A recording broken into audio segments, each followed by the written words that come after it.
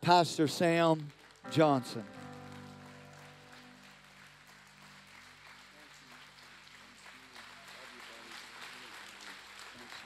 Thank you. Thank you. Thank you. And thank you. And good morning. I'm going to try that one more time. Good morning. Good morning. Much better. Praise God. Keep the volume up.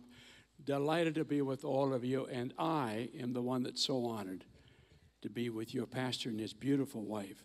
I look at her and I say, Don, without a doubt, you married up. Wow. Thank you for letting me come and share with you again this morning in this incredible church, what God is doing. There is a family here this morning, a couple I should say, who I just want to acknowledge for a moment because they are the parents of Lacey Moore. Lacey and Ryan Moore of Builders International are two of the most outstanding people in our entire fellowship, and it all goes back to the beginning, and that would be to the parents of Lacey. When I'm with Ryan and Lacey, and I look over at Lacey, I just go, oh, wow. How much do you need? What do you want to do? Wow, she is so convincing and so wonderful and so kind, and they have given to this world wonderful children. And they are here this morning, and I just want to recognize them. Thank you, Pastor and Mrs. Gibson, for letting me come. This is such an... I remember I was with you. I was with you in that little church. I remember the foyer, as big as a postage stamp. It was. I remember. And now you have this magnificent campus, and soon Chick-fil-A. Wow. No church in America. No church in America like it. Yeah, praise God. So I'll have to come back, get that stoplight in.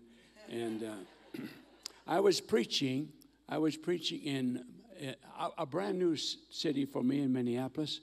Pretty little town, 50,000 people. Great church, 2 services, jam-packed both the services. And I'd never been there before, so it kind of was a way of introduction. I told the people that Joyce and I had been married 62 years, and the crowd all applauded. And at the close of the second service, I'm walking out in the foyer, and a young man, about 24, 25 years of age, tapped me on the shoulder. He said, excuse me, Reverend, could you please give me the secret to your marriage? And I said, young man, absolutely. I'd love to share that with you. It's very simple, actually, and it's just 2 words. Remember this, and you'll have a wonderful marriage the rest of your life. It goes like this. Yes, ma'am. Yes, ma'am. Yes, ma'am. Comes with different tone inflections at times. Yes, ma'am. But it's always yes, ma'am. Always yes, ma'am. So for all the gentlemen here in the audience this morning, you all know what I'm talking about. So let's all say it together. Yes, ma'am. You're going to have a wonderful afternoon and a great week. I promise you. I promise you. Come with me to the beginning, would you please? Jesus is born of a virgin. Mary was her name. Joseph took her to be his wife, and they went to Bethlehem to take care of some things, and the angels came, and they bowed low. The shepherds were there, and they worshiped this new king. Jesus returned to Nazareth with his family, Joseph and Mary and brothers. And there his father, a master carpenter, was building condominiums and apartment buildings and strip malls. And in that environment, Jesus Christ grew up. At the age of 30, Jesus began his ministry. What did he do? I love this question. What was his strategy? I've come to tell the whole world, hello, I'm going to be your Savior. There was no television. There was no Facebook. No, thank God there wasn't some. But it was just, how am I going to tell the world that I've come to be the Savior? And this is what Jesus did. Listen closely. He called to himself 12 disciples. 12 disciples. They came from a variety of backgrounds. Some were more educated than others. And they came to follow Jesus. And in the process, they formed the first Bible school of the Assemblies of God. They had a 3-year curriculum, no campus. Wherever Jesus went, they went. He taught them from the prophets. He taught them how to pray. He taught them how to them how to walk on water. Peter never, and then he taught them how to feed the thousands. He taught them how to heal the masses. He taught them that he'd come to be the Savior of the world. They hoped that he was going to be the ruler of the world. They live under Roman rule 2,000 years ago, which was as cruel then as ISIS is today. They could lop a man's head off without having a reason. And they were praying that they could become the cabinet of this new regime that Jesus was going to head up. Peter, no doubt, was going to be the Secretary of Defense. He was already practicing with the sword, could cut its eye, guys. And John the Baptist would be the Secretary of State. They were all jockeying to be on the cabinet, but Jesus did not come to be the ruler of the world. He came to be the Savior of the world. There's a big difference, ladies and gentlemen. He came to give his life that all of us might live forever. They did not fully understand that. And so when they needed him the most, Judas sold him for a bag of silver. Peter denied Jesus 3 times, and the rest slunk into the wilderness. I never heard of him. I don't know what you're talking about.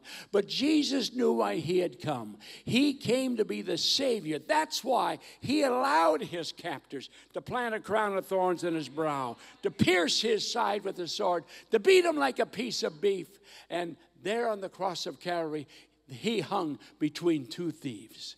But while he hung there, he knew why he had come. That's why he declared to the world as he bowed his head, "It is finished." And I've got good news for you this morning in Texas. I've got good news for you around the world. Our sins have been forgiven. Hallelujah. Jesus Christ paid it all. It's not by penance. It's not by Halloween out of a trunk. It's by accepting Jesus Christ as your personal Savior. They took him off the cross and they put him in a borrowed tomb. 3 days later, Peter no longer could handle the anguish. What did I do to my dear friend? Where did they put him? And he went looking for Jesus, and he found him sitting outside of the borrowed tomb, the resurrected Christ. Their eyes fastened on each other. And Jesus said to Peter, "Go and tell the others, I'm alive, and I have a message for them." Peter knew where the other 10 were. He ran and he got them. He said, "Listen, I was just with Jesus, and he's alive." "Peter, please don't do that to us. We enjoyed it. It was a wonderful 3-year deal, but it's all..." No, you don't understand. He promised that he would die and he would rise again, and he's the risen Lord. He wants to talk to us. Come with me. And they went and they met with Jesus. And Jesus said, "Now here's the final assignment of the 3-year curriculum. I want you to go to Jerusalem, and I want you to wait for the promise of the Father, because the Father is going to give to you the gift of the Holy Spirit.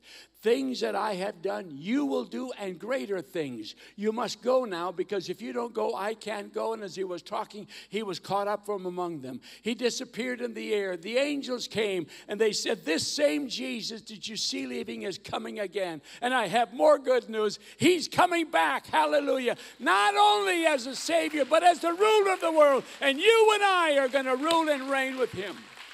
Hallelujah. On the way to Jerusalem, I find this fascinating.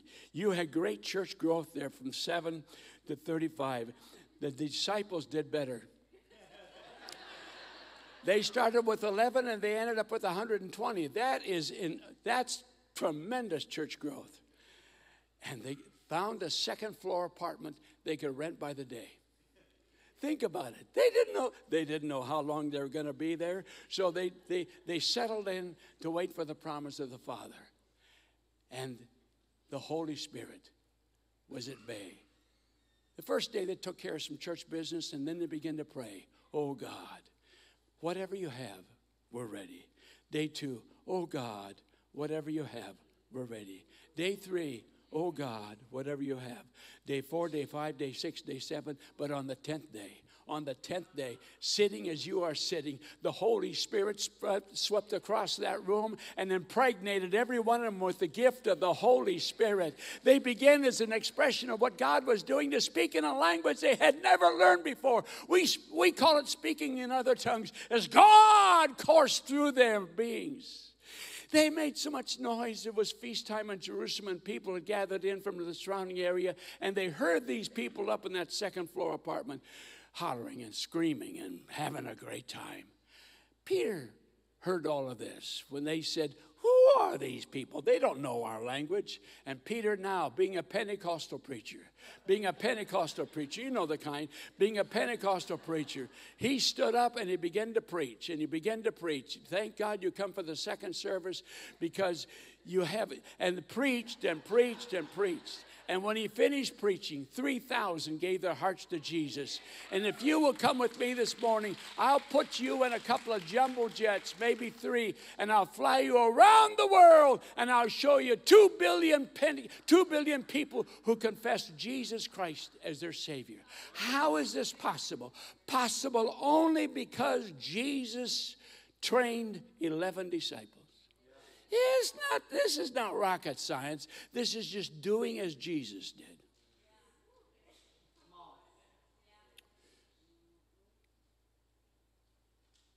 I grew up in a godly home. My father was the first district superintendent of the Assemblies of God of North Dakota. I got about as far away from you as I could be. And I don't know when I got saved, because being a preacher's kid, you always went to church. You had never had an excuse. You never got sick. If you got sick, they'd pick you up and take you and pray for divine healing. We always went to church. So I don't know when I got saved, because I was saved when I was 6, and I got saved when I was 7, and I got saved when I was 8. When the evangelist came, I raised my hand. The missionary came, I raised my hand. I got saved and saved and saved. But someplace along the line, it stuck, and I no longer had to raise my hand. I know in whom I have believed, and I am persuaded. Hallelujah. I knew Jesus was my Savior. And the missionary came, and he showed us terrible slides. And I remember seeing all of this, telling about a world that was lost without Jesus. And I said, God, if you will call me. And God called me as a boy. In fact, when I met Joyce on the second date,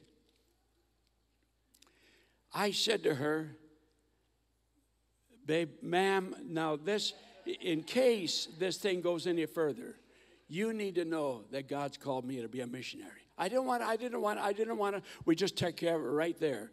And God has given to me this incredible wife, Joyce. For 62 years, we've been just madly in love with each other, I keep telling her. And God's been so good to us. And after Bible college, we served churches in Illinois and Kansas. It was time. I just knew Pastor, there's those times. And God came and just said, it's time. So I went to our people in Springfield, Missouri, the headquarters for the Assemblies of God. I said, I believe that God is calling us to Europe. Do you have a particular place where you need a missionary? And they said, oh, yes, we need you in Spain. I said, really? Spain, Guatemala, Honduras. I wasn't too clear on my geography, but I got it straightened out, and I said, I'll consider it. They said, we want you to read the book by Dr. Bob Evans entitled, Let Europe Hear. Every chapter was a chapter on a country, another country in Europe. And so when I came to the chapter on Spain, it was entitled Giants in the Land. Because in 1966 in Spain, there was no religious freedom.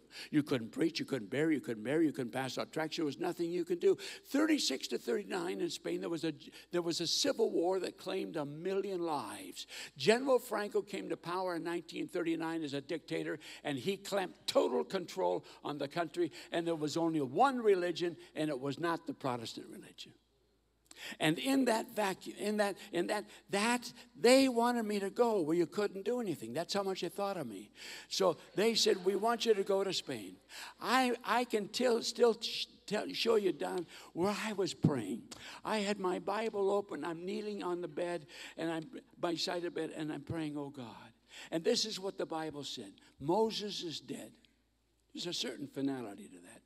Moses is dead. Now, Joshua, I want you to take these people. I want you to cross the River Jordan. I want you to march around the walls of Jericho, and I want you to go in and claim the land. And I said, God, if you will go with me to Spain, I'll do what You did for Josh, but you've got to give me the same promise that you made to him, because you said, every sole that your feet will tread, every place you go, I'll never leave you nor forsake you. And I said, I'll go, but I need a giant killer, because there's giants in the land. And Jesus said to me, I'm your giant killer. I'll go with you. With me, all things are possible to him that believeth. So I took that promise. I took that affirmation. I said, we'll go. We had a 5-month-old boy at that time. This is before car seats, long before. That's a modern day phenomenon. But we just put a mattress in the back seat. He flopped around back there, and across America we went. We said, we're going to go to Spain. We ask you to please pray for us and help us. One day I'm traveling across America in 1967, and somebody sent me the front page of the New York Times, that great bastion of conservatism. The New York Times. And this is what it said. General Franco declares religious freedom. Praise God. The door was beginning to open. And in that door opener, God helped us to start the first Bible school that Spain ever had of any denomination. Today, ladies and gentlemen, today in Spain, I can show you places of gospel, of Pentecostal work that never existed before. How is this possible? Possible only because of trained leadership. And so while I was in Spain, I got a call, could you please come to Portugal? Now, Portugal and Spain make up the Iberian Peninsula, which comes off of France. And Portugal is a country over here, at that time, about 9 million people. I went to Lisbon at their invitation, and I found the Assemblies of God Church in Lisbon had 60 congregations. Wow! 60, and 3 full-time pastors. I said, this is. So I was praying about it. Lord, they need, and the Lord said yes. So I went back to the Portuguese executives, and I said, it seems to me that what you need to do is call together the finest, the brightest, teach them and train them, start a Bible school, and fill those empty pulpits. And they said to me, and because this is what Jesus would have done. And they said, that's a brilliant idea. Yes, we want you to come and do that. I said, I'll do it. So I went to Spain with a little guy. Now we had 3 little guys. Must have been the water. And we came to America.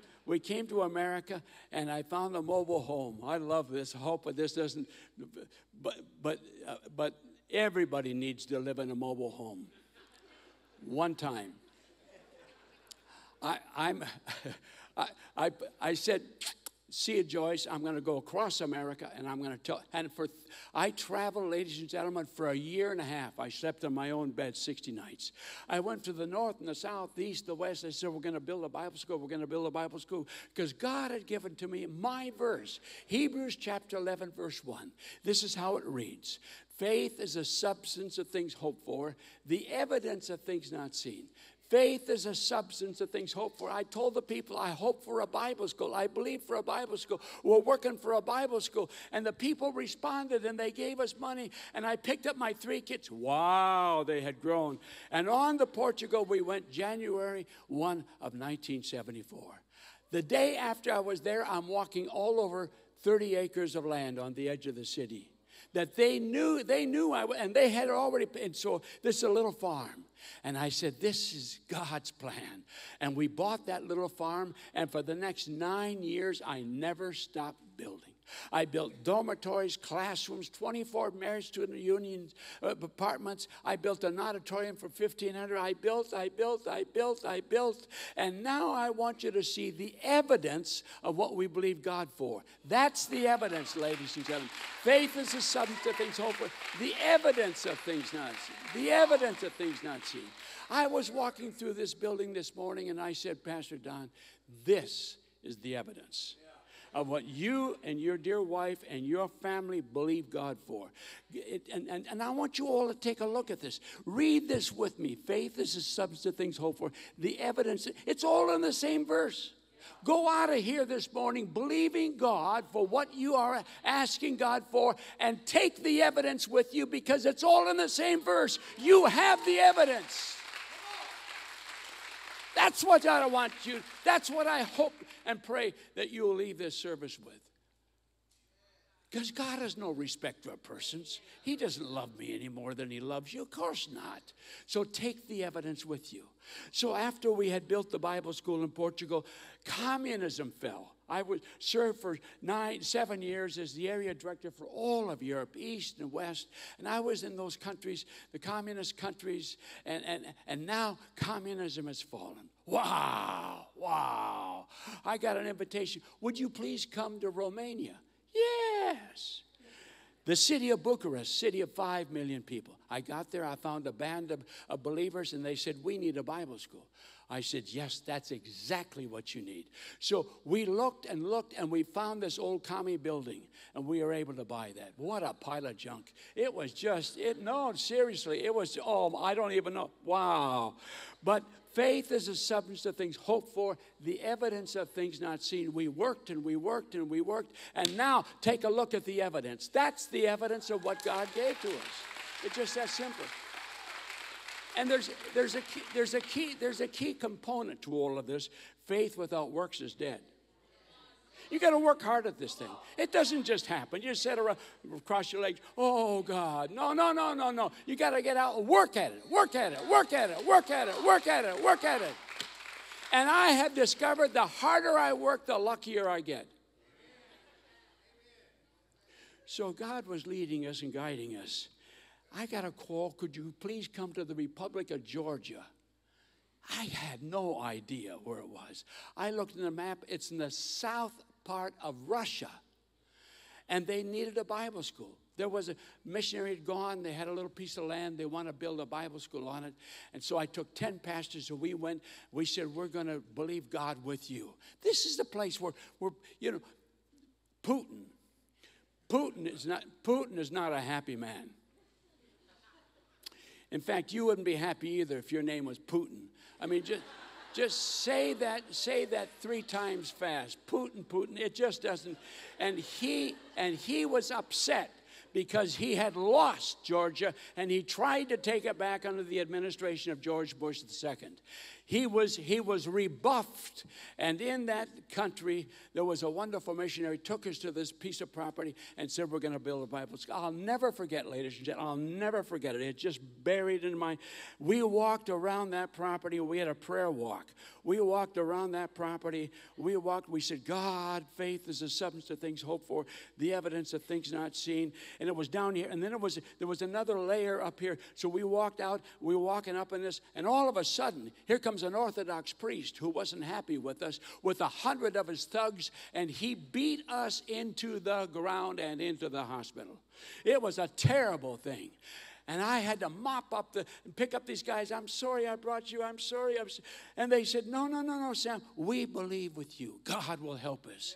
The news media came, and we were evening news. We were front page in the newspaper. And the new president of the country said, Harvard train a born-again believer. When he found out what happened to those Pentecostal preachers from America, he said that will never happen again in my country as long as I'm the president. And today, ladies and gentlemen, if you will come with me to the Republic of Georgia, I'll show you not only what we bought, but what God has given to us as the evidence. As the evidence. There it is. Your own Brent Williams, Pastor Brent, went there and taught and preached in that Bible school. And today in the Republic of Georgia, there's places of worship that never existed before. How is this possible? Possible because of trained leadership. You can't just put up and we're going to have no. You have to have trained leaders.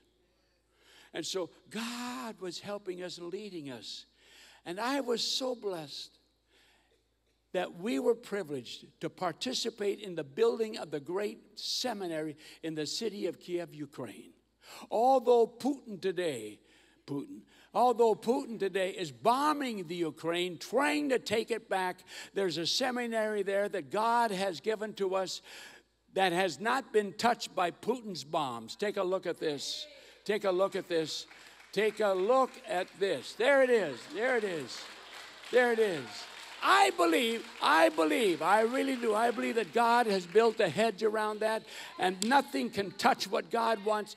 Because Jesus said, I will build my church, and the gates of hell shall not prevail against it. And God is helping us in the country of Ukraine today with that great seminary where today they are still training, teaching the Word of God. So God helped us across Western Europe and Eastern Europe. I could take you to lots of places where I don't have time because you had to have lunch. So I'm reminded this morning. See, where was I? Oh, I was in Bangkok, Thailand, having lunch. Sitting across from me was a man, gray-haired. That's not significant, but he was a little older. And I said, hi, I've never met. My name is Sam Johnson. He said, I'm Joel Hayes. Oh, Joel, that's great to meet you. Who are you? He said, I'm the first missionary into Myanmar, Burma. I said, really? Where's Burma? I'd never, so he said it used to be Burma. Today it's Myanmar. Well, I said, tell me about it. He said, Ray Trask went there in 1960. He bought land and he built a Bible school. And he showed me what he had built, and this is it. That's the men's dormitory. I said, wow. He said, yeah, it's a big wow. There's 100 men in there sleeping on the floor. Please come with me. Well, I said, what happened to Ray? He said he was there for 6 years. They kicked him and all the missionaries out, and they kicked out all of the Western companies, and it's been closed until now. I'm the first one back into the country as a missionary, and I need your help. So I went to Myanmar, and I found this meeting, and the first thing I knew, it crossed my, there was no discussion. First thing, I had a meeting with the termites. And I said, now here's the deal. Hold hands and link arms. Keep the building up because I can't come back yet right away. But I'm going to come back, and we are going to build a Bible school right where you are. And they helped me. They kept it going. And I was able to, some months later, I came back, and we took some, I remember I had some pastors with me, not very strong, not like you, but, and they just took, boy, is this guy a giant or whatever. Oh, man. I'm going to hire him to travel with me. Woo! And they took sledgehammers, knocked the props off it. The thing exploded in a bunch of dust. And now you see what God helped us to build. Right there where that building was, that's the men's dormitory. Because the evidence, faith is the substance of things hoped for, the evidence of things not seen. The evidence of things not seen. That's the evidence. So I said, see ya. Bye-bye. They said, no, you can't leave yet. I said, why not? They said, come with us. So I've had so many of these, it's cost me a lot of money. They took me where I had never been before, though I'd been there on several occasions. Back in the trees was the women's dormitory. I looked at the women's dormitory, and I said, you need help. So they said, yes, please. Yes, ma'am. And so I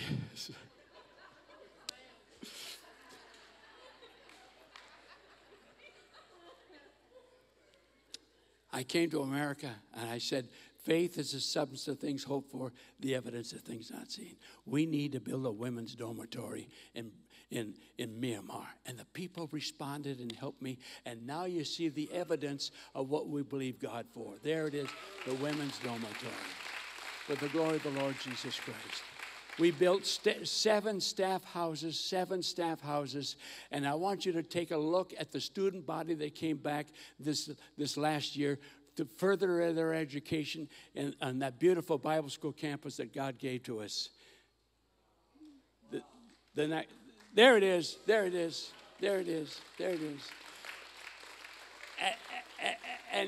And here's the great story.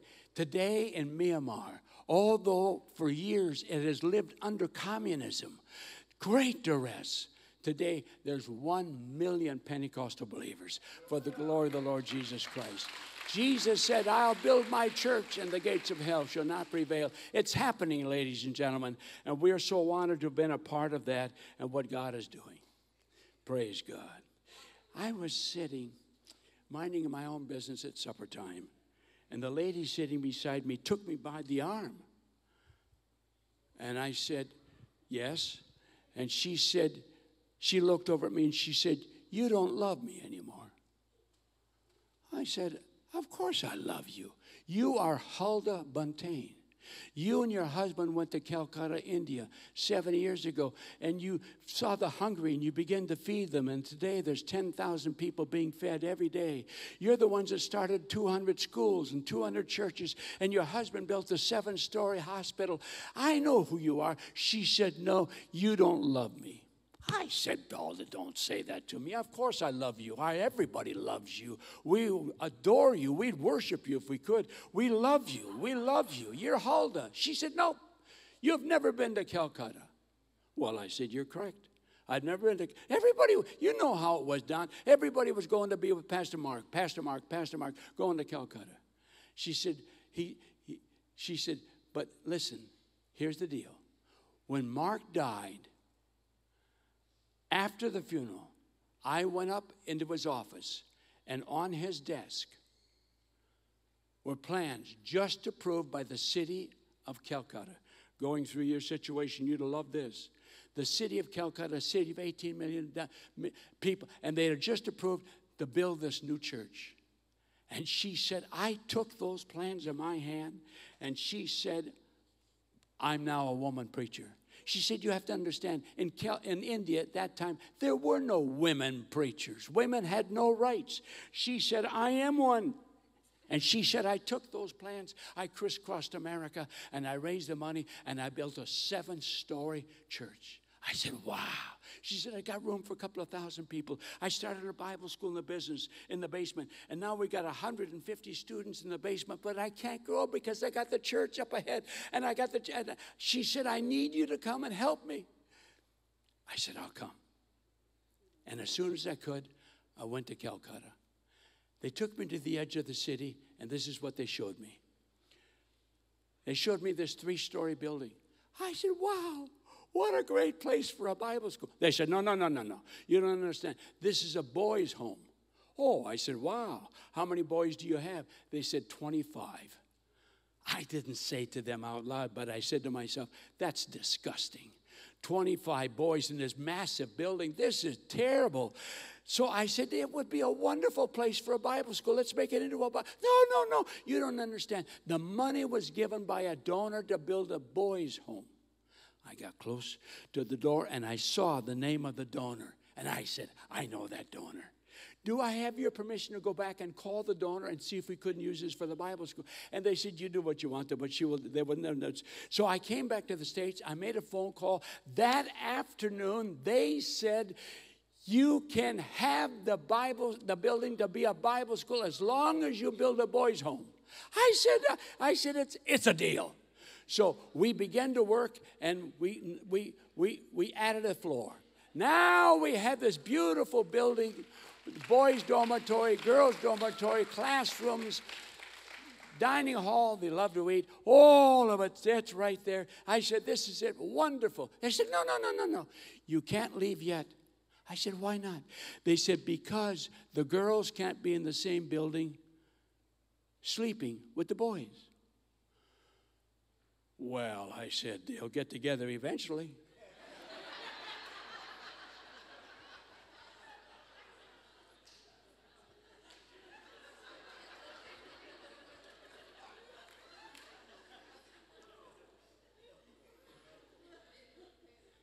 So I said, what's the answer? They said, we need a women's dormitory. Okay. So God gave me a verse. Hebrews chapter 11, verse 1. Faith is the substance of things hoped for, the evidence of things not seen. We went to work. I crisscrossed America. Could you help me build a dormitory for the Bible school that we're building in India, Calcutta? And they helped me, and now you see the evidence. That's the beautiful women's dormitory, $1 million. And if you will walk with me down through the alleyway, you see on the left-hand side the administration building. On the right-hand side is the women's dormitory. And at the very end, you'll see the boys' home for 40 boys. The finest facility of its kind in all of India. Because Jesus Christ said, I will build my church. You cannot do that without trained leadership. You got to have it. So God was teaching us and helping us, and that's why I was not too surprised when I was living in Minneapolis. And you know, I lived there 10 years. Beautiful city in the summer.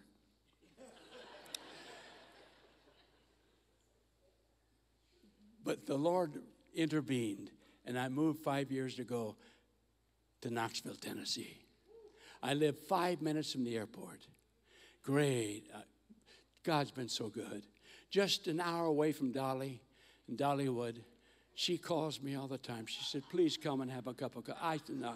And that's a joke. But we love Knoxville. And I'm living in Minneapolis. And I got a call from a man who said, my name is Barnabas.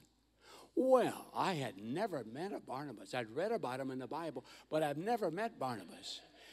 I said, who are you? He said, I am the general superintendent of the Assemblies of God of Tanzania. Oh, that Barnabas. I said, what do you want? He said, I want to come and see you. Come along. So I got him a motel. We went out to have supper, and he never touched his food for 3 hours. This is what he told me. We have embarked on a plan. Tanzania is the country that lies south of Kenya. East Africa, 50 million people. We've embarked upon a plan in the Assemblies of God there to start 10,000 new churches in 10 years. I said, let me repeat that. You want to start 10,000 new churches, and it's never been done before. Don, I don't know, this never been done before. 10,000 new churches in 10 years. How are you going to do this? He said, no. It's not how I'm going to do it. It's how you and I are going to do it. So I took the bait. He said, come with me. As soon as I could, I went to Tanzania. This is what I found. I found, ladies and gentlemen, a building that had been started by a wonderful church in Alabama, never got back. It was going to be a boys' dorm. I said, devil, get out of my way. Jesus Christ said, I'm going to build my church, and we're going to get this thing accomplished. I came to America. I said, we're going to build a dormitory. Could you please, Hebrews chapter 11, verse 1, help me? And the people responded, and now you see the evidence of what God helped us to do. So they said, would you please preach for us in the chapel? I went to the chapel. Wow. You talk about postage stamps. It was just a little tiny place, 350 students in that little building. I said, you need it. They said, yes, we do. Thank you for being so observant. And so we went to work. And I can't explain all this. I can't explain it. I really can't. It's not, but it grew. It just grew and it grew and it grew. And we put up the steel and it kept growing. And now we got an auditorium for 5,000. Because it has become the headquarters for the Assemblies of God of all of Tanzania. So we were able to build all of this, and when I dedicated it a couple of years ago, went up in the balcony, and I looked down at the front, and I took a picture, and you seen the men in the white suits waiting to be ordained. Because you see, ladies and gentlemen, you see, they started 10,000 new churches in 10 years. Unbelievable. It's unbelievable. Their leadership and what they're doing, because they believe that faith is the substance of things hoped for, the evidence of things not seen. Wow.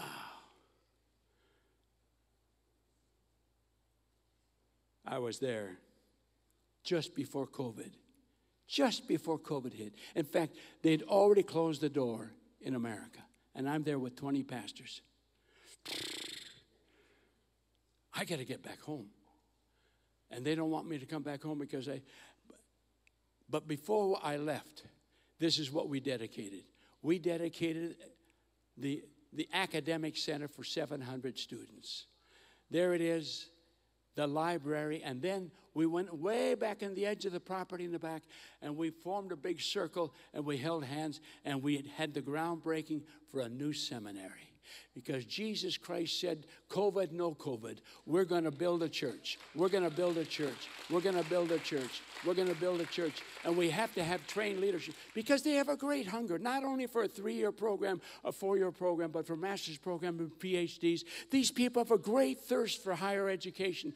And so we were able, ladies and gentlemen, last year to go and to dedicate the seminary there, the finest seminary in all of Europe, in all of Africa, for the glory of the Lord Jesus Christ.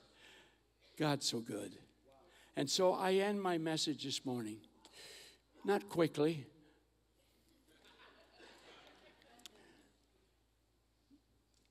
because 4 to 5 years after I had left Huldah and dedicated the great facility in Calcutta, she wrote to me.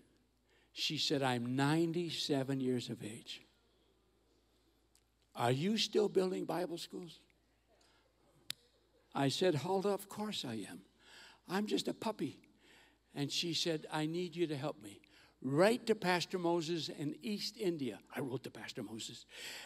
And he's got 500 churches and no Bible school. Could you help Pastor Moses? So I wrote her, I wrote him, I wrote back, and 2 months later, she's gone. And at that moment, I said, Huldah, I promise you, I'll build that Bible school in East India. And we started. Faith is the substance of things hoped for, the evidence of things not seen. And now you see the first building that we were able to build. That's the administration building. I was there in February. We dedicated at that time the Huldah Buntain Chapel and Dining Hall. Then we started immediately to build the girls' dormitory. You see it being built here. And a better picture is what it will look like, because that building will be finished by the end of this month. And that's what it will look like, the girls' dormitory. While we were building that, we sent some extra money, and they started with the foundation for the boys' dormitory, because they said, when the monsoon rains come, we can't work in the mud. Could you please send us some extra? So we already got the boys' dormitory going, and there it is. That's a picture from last week. That's where they are. And I asked them before I came here, what will it cost to finish the boys' dormitory? And they said, we can finish it all for $100,000.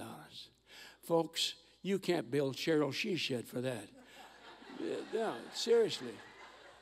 So for $100,000, we can finish that boys' dormitory, and then we'll do the classroom.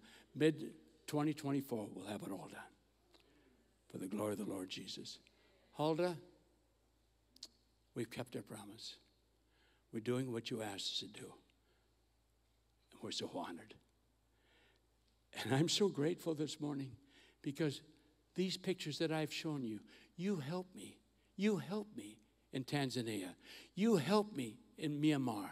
You helped me in India. You've helped me in one of 55 countries around the world to build for Him, for the glory of the Lord Jesus Christ.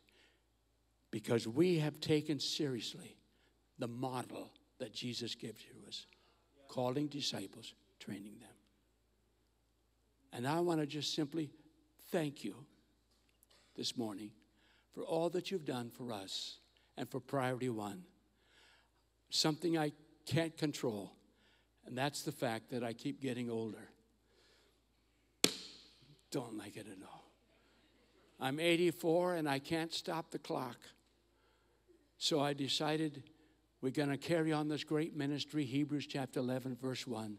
My oldest son, who was raised in Portugal all of his life, educated in America, is now going to be the new president of Priority One come January, and he'll lead this thing on, and he'll be glad to receive your gifts.